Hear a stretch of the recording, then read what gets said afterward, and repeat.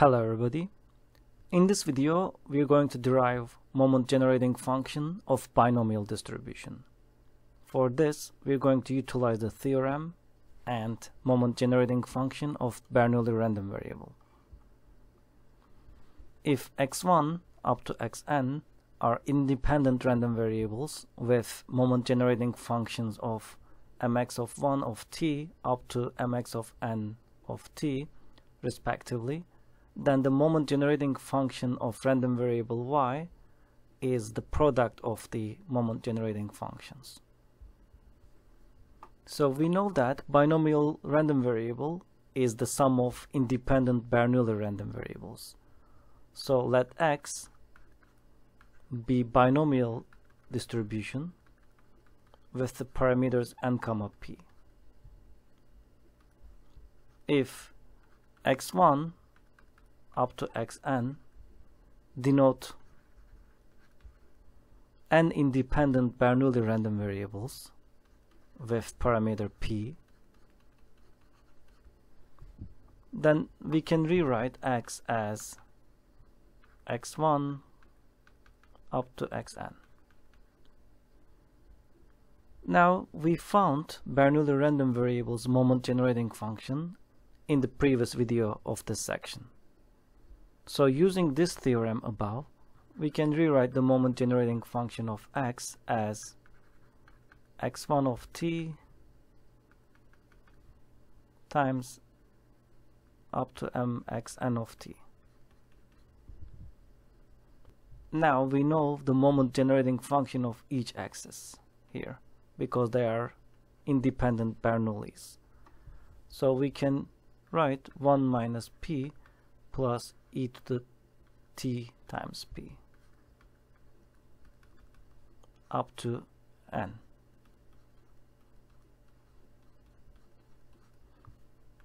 So we have n of these, so we can take to the power of n.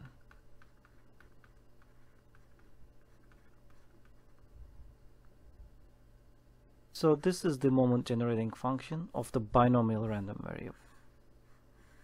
Now using this we can find expectation and the variance.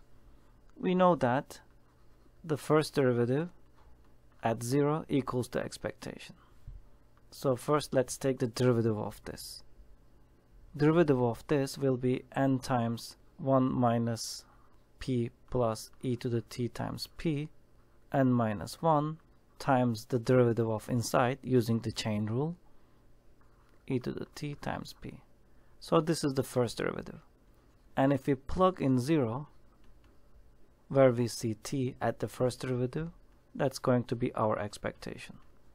So that's going to be n times 1 minus p plus e to the 0 times p, n minus 1 e to the 0 times p. So it's going to be, this is going to be e to the 0 is 1, 1 times p is p. So e to the 0 is 1, 1 times p is p. Positive p, negative p cancels out. So we have n times 1 and we have p here. So np is the expectation. For variance, first we need to find the second moment. Second moment is the derivative of the first moment. If we take the derivative again, we obtain n times n minus 1 using the exponential rules. 1 minus p plus e to the t times p, n minus 2, subtract 1 from the power, times the derivative of inside. This is the second derivative.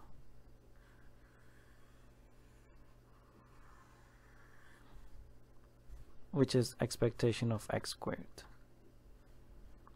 Now if we plug 0 at the second derivative, we find the second moment. So wherever we see t, it will be 0.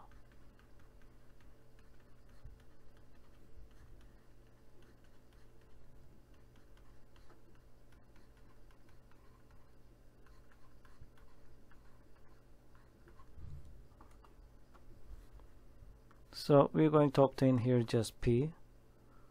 So we have just p here, and p's cancel out, 1 to the n is 1, and n times 1 is n. So we obtain n times p from the second term here. And here, this is p squared. And this is p cancels p. So we have n times n minus 1 times p squared. So this is still 1. So n times n minus 1 times p squared plus np. So this is the second moment. Now, variance by definition is equal to expectation of x squared minus expectation of x, the quantity squared.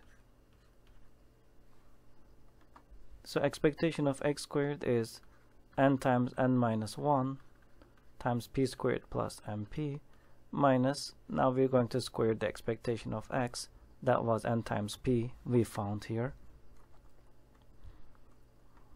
So that's going to be n squared p squared. And we don't need parentheses because we directly squared.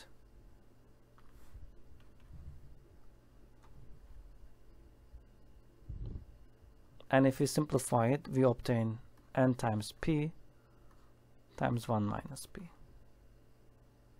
Because if you distribute this, n squared minus n, and we have p squared here, so it will be n squared p squared minus np squared, and that cancels this.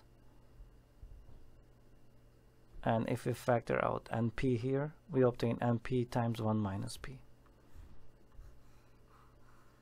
So this is the variance of binomial.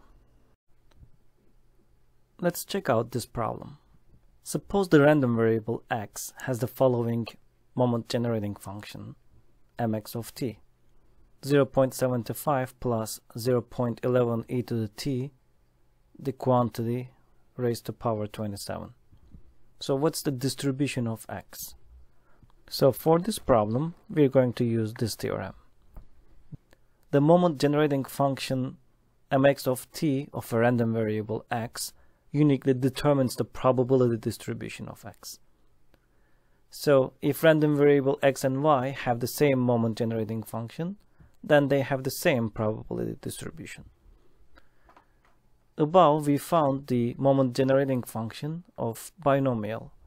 So this looks like the binomial distribution's moment generating function. So let's write the moment generating function of binomial, which was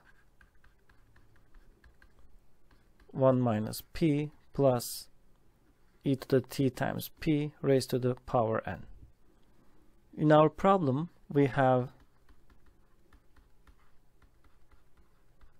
raised to 27. So let's match the pieces. So 1 minus p, 1 minus some probability, which is going to be a number less than 1. So that is this piece. And here, p is the probability, which is 0.11, and e to the t is e to the t. And here, n is 27. So here, we can see that our n is 27, and our p is 0.11. So we can say that our binomial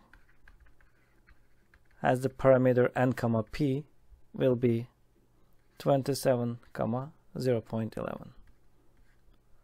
So this is the distribution of the problem above.